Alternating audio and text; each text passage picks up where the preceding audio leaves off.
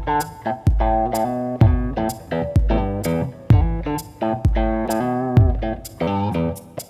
morning, Marty. Thanks for being on with us. Oh, it's my pleasure. You sound good and strong here on the phone. You sound. Oh, that's good. I'm glad. You sound like you're at the top of your game. Well, we followed you quite closely in the last season of 24 as well, so John great. You Voight. did. Yes. Were you as disappointed as I was when they blew me up? Oh, my God. Expecting the flag to be at half-mast. How close is the character Jonas Hodges that you played to the real John Voight? Dangerously close. But I get a lot more respect since I did that performance. I bet. Well, we didn't think it was at all close to the John Voight that we thought we knew, and then you made this speech to the Republican Senate House fundraising group, and at that point we went, wow, okay, maybe we don't know John Voight at all. Yeah, well, because we thought little by little. Although it wasn't little by little at that point. You kind of just laid it out all on the table when you said everything Obama has recommended has turned out to be disastrous. I said what I said. You can interpret what you want, and you could say anything you want. You got the forum. You can say anything you want over the air. I said what I said. And if people want to look at that speech, have them look at the whole thing. Okay, so certainly... If you're going to try to convince me over the air to take back what I said, you're not going to be successful. Well, tweak it maybe a little bit, to at least give the guy a chance to play his hand and see if it turns out to be a winning hand or a losing hand. Listen, he's done an awful lot, and he has an awful lot of power.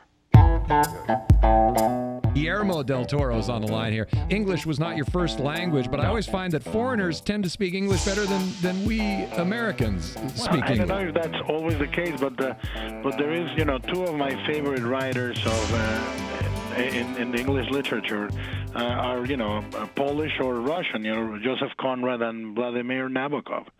And it was their second language. Now, I am not trying to say we're writing at that level. I am a creator of the purple prose of Cairo. Mm-hmm.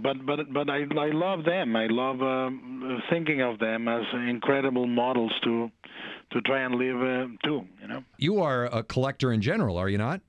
Yeah, well, to a point where, for many years I occupied 3/4 of the family home, and about 2 years ago I had a very beautiful illumination. I decided to actually buy myself a man cave, and about 5 blocks away from my house I bought a large home, and which is now completely filled with my original collection of art and books and trinkets and toys and props, and it's essentially like a mini museum of weird and unsettling stuff. The insurance on that place must be out of control.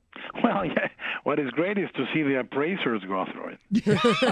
That's where, how much do you think the pickled two-headed fetus is worth? Or this or that. The amputated latex leg, how do you value that? It's quite funny to see that. Is it well organized? I mean, It is. I mean, I have an incredibly neat organizing system. I'm pretty obsessive about it. If you ask me for a book in my library, it'll take me 2 seconds to know exactly where it is. I do it all myself. Oh, don't even tell me that. Again. Yeah, because I compartmentalize my time very well, and for about a year, I utilized 4 or 5 hours of every day to do it myself, because if you do it with an assistant or somebody else does it for you, it's half the fun gone away. Uh-huh. As a greedy fat kid, you want to play with your toys. Is it a dust haven? Is there dust everywhere? No, I believe firmly that dust should be preserved. I do wipe the floor and this and that myself, but I don't dust anything.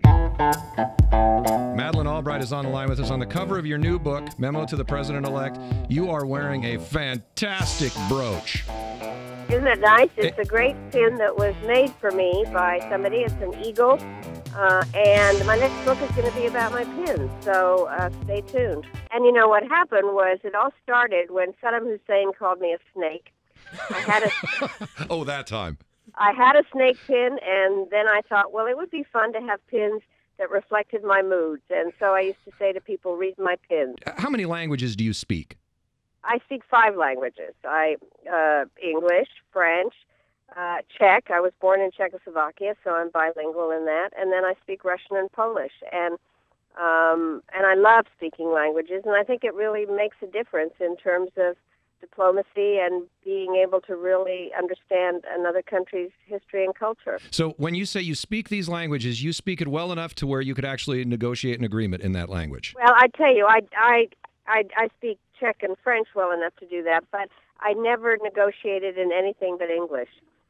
But it did give me a chance when the other side was speaking in their language, before they actually did the translation, to understand what they were saying and get my head around what I was going to respond. So it was a big help. Speaking of these negotiations, we're part of the public. We see the glad handing and the press opportunities that are revealed to the public. But what actually goes on behind the scenes? Are you really negotiating deals, or is that left for low-level bureaucrats later on after you guys have paved the way? Well, it's interesting. It's a combination of things. Often the travel by a Secretary of State is an action-forcing mechanism. The bureaucracy has to come up with something for the Secretary of State to say.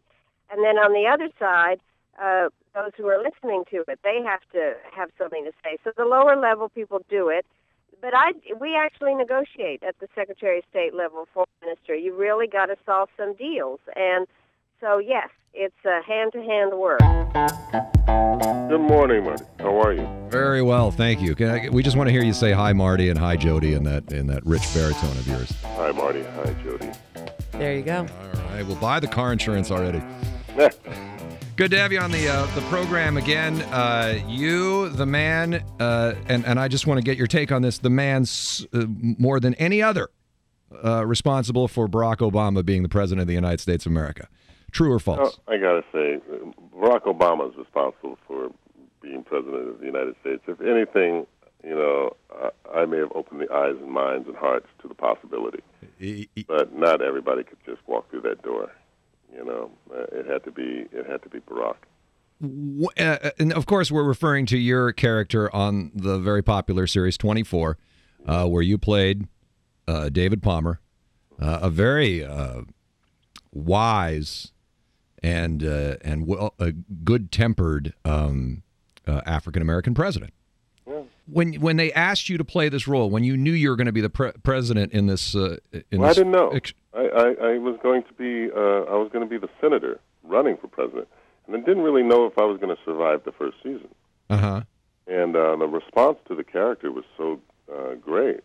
They decided to make him president the next season. At that point, you must have thought, well, this is entirely fictional. This will never come to pass in my lifetime. You know what? That's not necessarily true. I think I was quoted after or during the second season, and I don't even think the person asking me the question was really serious about it. He says, "Well, you think there will ever be an African American president in your lifetime?" I said, "Yeah." And they said, "What year?" I said, "Well, I think 2012." And I could hear a little audible snicker, uh-huh. And I said, "Wow!" I said, "Really? You're laughing?" I said, I completely think it's possible. At that point, did you have anyone in mind? No, I just said if playing this role influenced one person to step up and go for it, I'd have done my job. And then, lo and behold, here comes Barack Obama. Have you ever met the president? Yes, I have several times. And did he ever share with you the influence that your character had on him? No, not so much. He's just, he's introduced me as, the first. Your trophy case must be overloaded, or have you given up even displaying those anymore? Do you just have them in a box? They're on some shelves. Yeah. Yeah. Any one of those that stands out in particular? I think maybe the first one that I got for the Gary Moore Show, the first Emmy, and the first People's Choice, and the Peabody. What about the Presidential Medal of Freedom? That's lovely. And the Kennedy. I feel the same way about mine. It's just like, whatever. Center honors, I think. Uh-huh. All right. Carol, thank you so much. It's so nice talking. And thank your audience. I really appreciated they're calling in and asking questions. You bet. And more opportunities to ask Carol Burnett questions.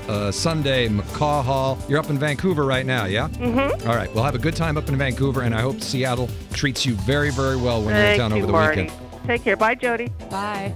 Bye, dear.